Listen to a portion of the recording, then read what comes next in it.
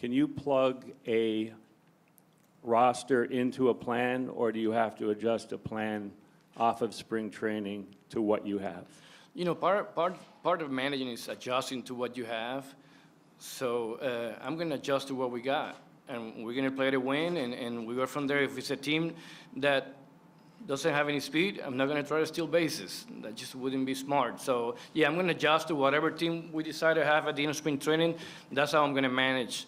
And a good example, the Orioles a couple of years ago, they didn't run because they hit 3-run homers. So it wasn't smart for Showalter to try to steal bases because they were getting thrown out. Same thing here. Whenever we get to those 25 players, I'll make an adjustment and I'll see what we have, and we'll manage that way.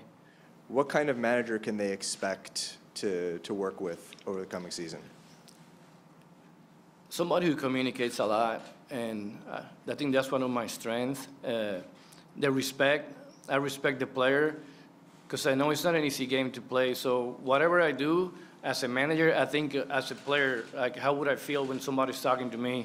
So I think that's my main thing, the respect that I have for the players, and I know they're human beings and they got lives, they got families, so that's the biggest thing for me. And the other one, when it comes to me as a manager, is someone that I don't have all the answers. So I'm always looking for useful information, and it could come from different places, from coaches, from the front office. So, you know, that player's always going to know where he stands, because I know that's also big, the honesty. And so, yeah, I think they'll be fine.